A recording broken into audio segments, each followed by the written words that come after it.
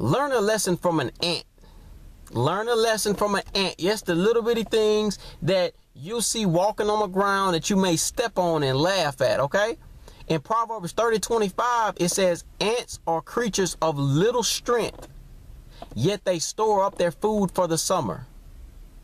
Now, what does this mean? This means that an ant with little bitty strength, you're not going to see an ant just bench pressing 500 pounds, you know. You're not going to see an ant with more strength than you. How can it? An ant is this little. You may be 5 foot, 5'5", 6 foot.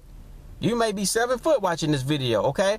You have a million times more ability than this ant. Yet this ant is still smart enough to work and store up its food for the winter.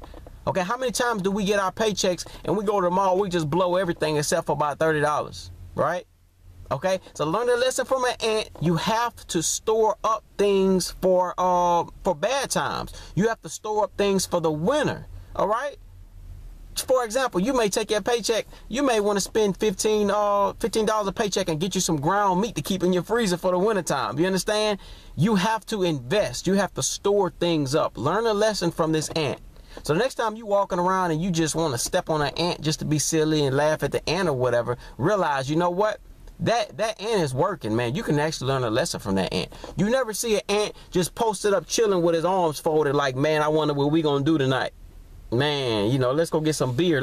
No, man, this ant is constantly moving. It's constantly working. It's either going, getting crumbs, bringing it back for his family. Either it's concentrated on building another anthill. It's always doing something. An ant is busy. Next time you see an ant on the ground, really look at it and be like, I wonder where this ant going. It's doing something. It's not sitting down thinking about you. I can guarantee you none of these ants in the world are thinking about you. All right, they're on their mission. So whatever your craft is, you need to literally bury yourself in it, like be productive with it, like you are on earth for a reason. Whatever, you know, God has revealed to you as your calling, man, you got to grind with that. All right, don't let these little bitty ants outwork you. Don't let these little you so busy comparing yourself to the top rappers in the world, the millionaires in the world, to the person down the street who got the new Mercedes Benz, and you like, dang, I think I'm better than. No, man, don't get caught up in all them. Focus on these ants. These ants are what's outworking. You don't worry about the people. Learn these valuable lessons for some ants. I'm serious, man. I'm not trying to compare you to an ant.